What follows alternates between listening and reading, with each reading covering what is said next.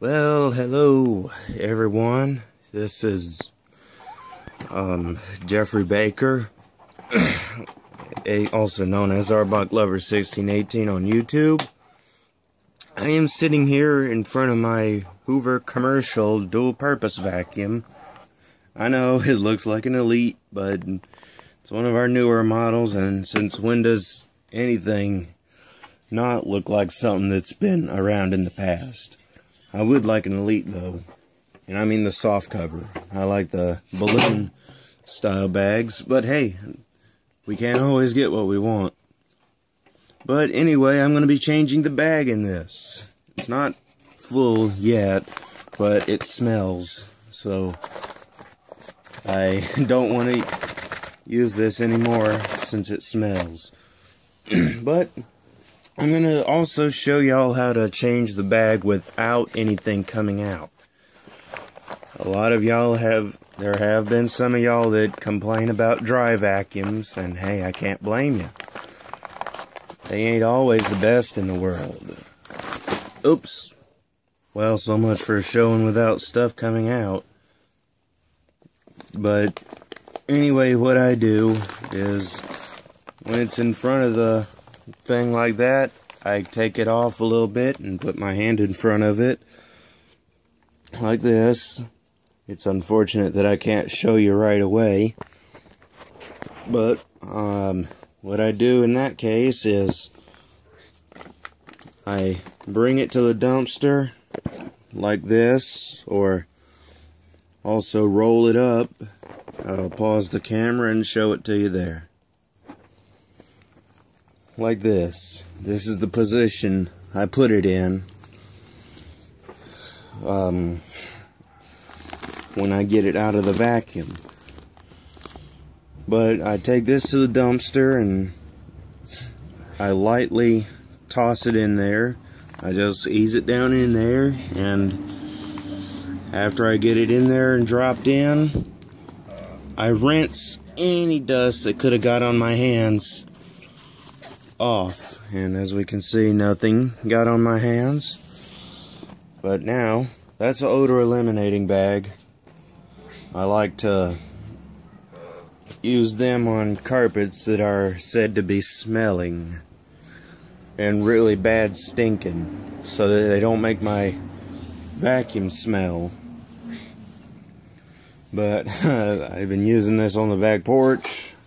That's what I usually use it for. So, and I always pick up peanuts from these parrots. But anyway, I'm gonna go let it blow anything out that has escaped from the bag into the yard, and I will be back with that.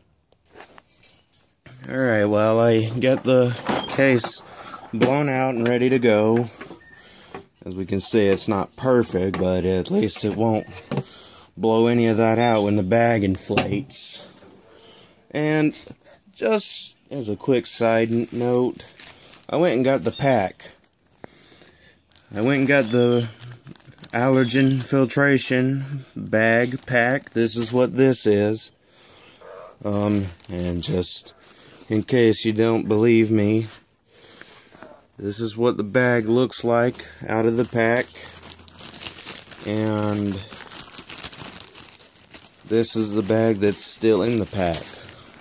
The same thing, just as a little note to make sure y'all believe me. I ain't saying y'all won't, but I'm gonna insert this bag, take a fresh bag and open it up a little bit just so you don't tear it by accident. I need to pop that open, and I'll be back. Alright, there's what the inside of the bag looks like. And this is a thick bag too. I like that. That tells me it's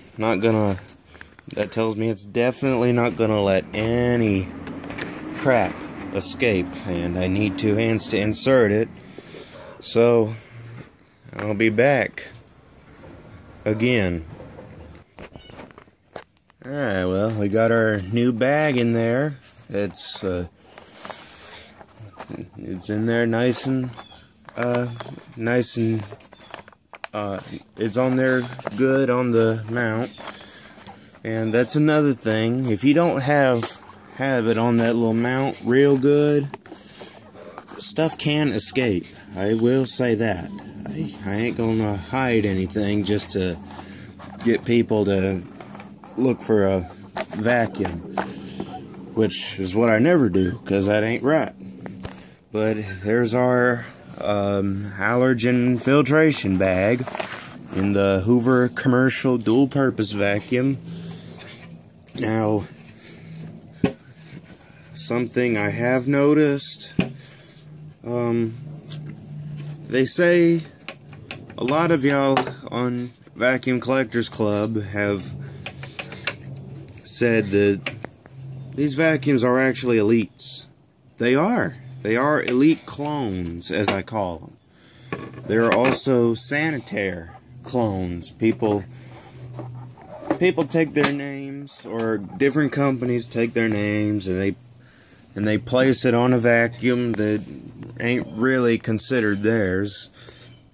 Like the Eurekas. There's a lot of old Eurekas and sanitaires, and nowadays TTI has owned a lot of that, and other brands just put their name on it and call it theirs.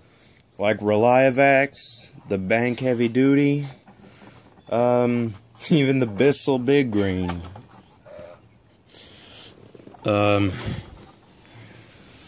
I think it's the BG-17 that looks like a sanitaire, because it actually is a sanitaire. Can't think of anything else that has been cloned. I know that this is a clone of a Elite, and I also think that the Hoover Legacy was a Elite clone. I don't know, it depends on which came first. I am going to go with Elite coming first, because I think that was actually the first of the front bagged Hoovers. But there we have it, changing the bag in the Hoover commercial dual purpose.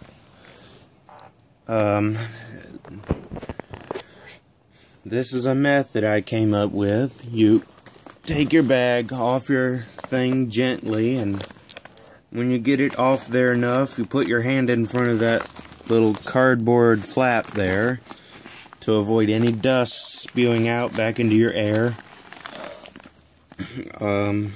And you roll it down and open your dumpster and lightly ease it in there and just let it drop. And you'll be good to go.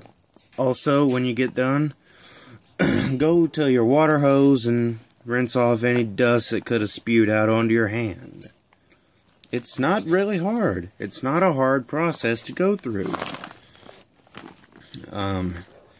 I will note, I am next looking for a Rainbow SE for the really dusty jobs, because I have cleaned homes that are like infested with dust. Like, they never vacuum. They never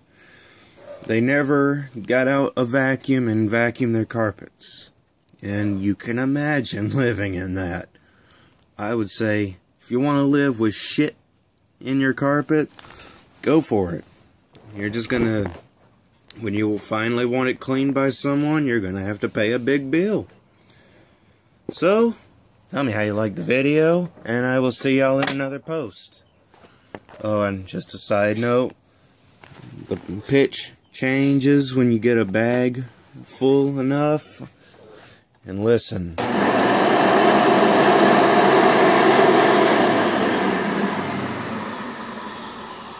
You can tell there's a lot more airflow going through that. Of course, there is a lot of airflow going through with this bag, since it's a direct air vacuum.